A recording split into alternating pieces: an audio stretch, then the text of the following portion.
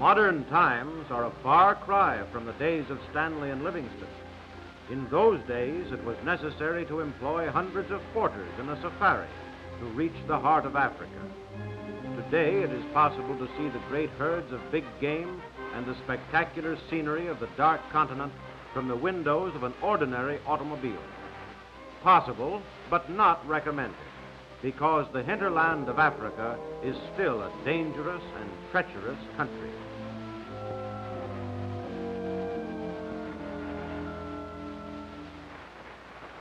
These are the Serengeti plains of Tanganyika.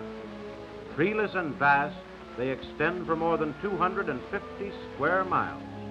And here in the dry season, one can see thousands upon thousands of game animals, zebra, wildebeest, and many other varieties.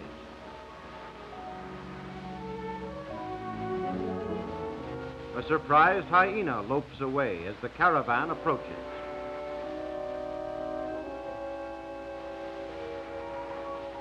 And the king of beasts is caught by the camera in all his feline majesty.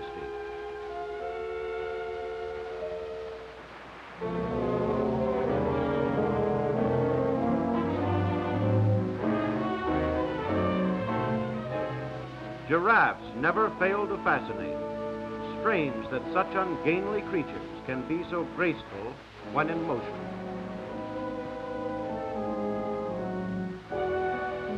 In some places, the going is tough as the car climbs and turns over steep mountain ridges.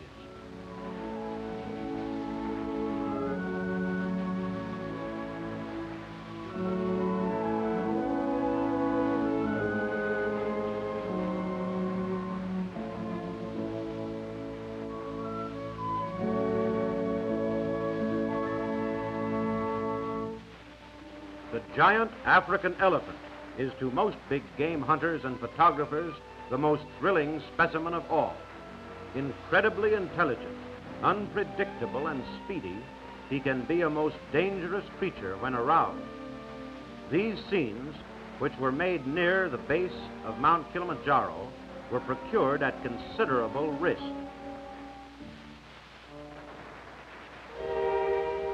An old bull tusker is cautiously approached from downwind.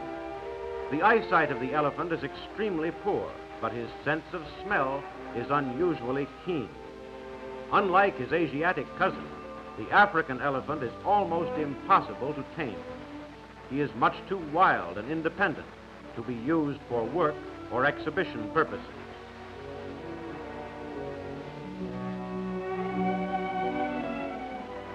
This herd of approximately 125 animals is undoubtedly one of the largest single groups of elephants ever photographed. Today, due to ivory hunting and the inroads of civilization, a herd numbering 25 to 40 animals is considered large. Climbing the highlands of Uganda, sometimes using a government road, sometimes making a trail across virgin country, the caravan is constantly sighting new varieties of game, such as this herd of impala, considered the most graceful of all antelopes.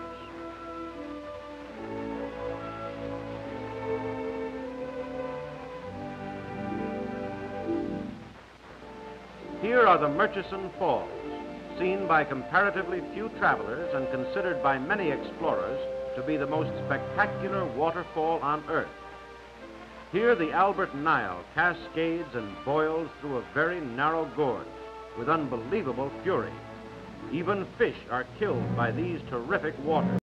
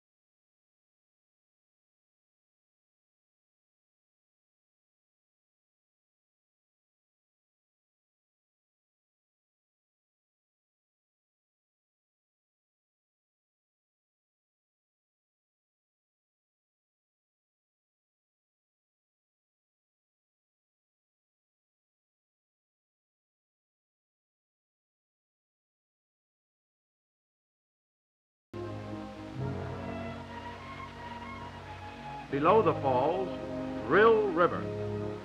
The only transportation is a native dugout canoe, poled by a single guide.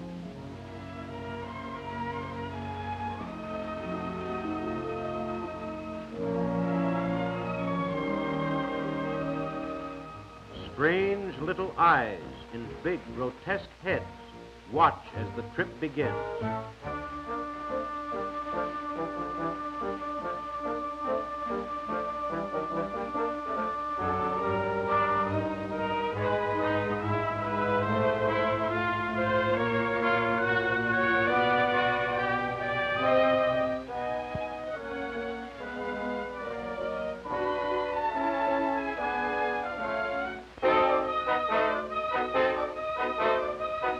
Hippos in all directions peek above the muddy surface of the water.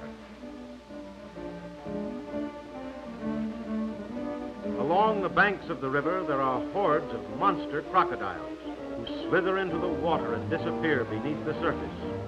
There are hundreds, probably thousands of them, some measuring as much as 25 feet in length.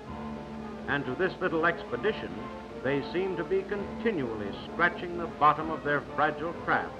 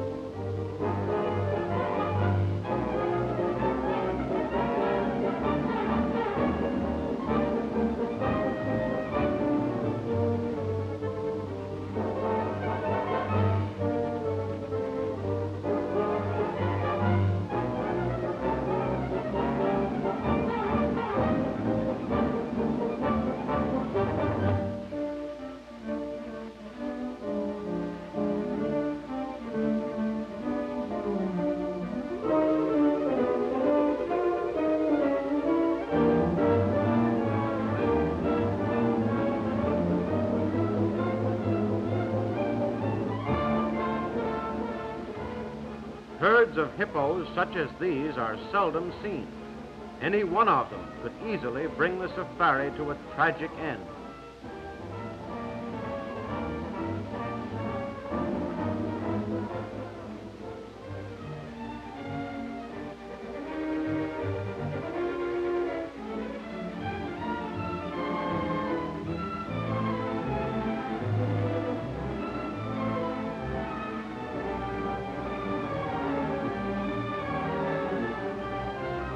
A lone bull elephant has wandered out into the crocodile-infested swampland.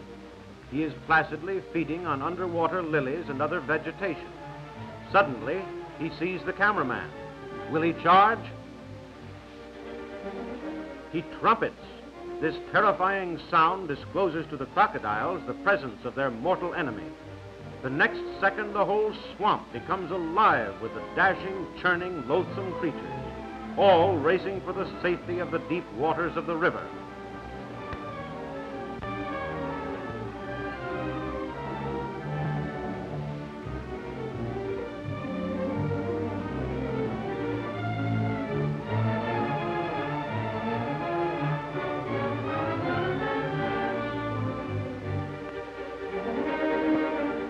Some of them even take shortcuts over land.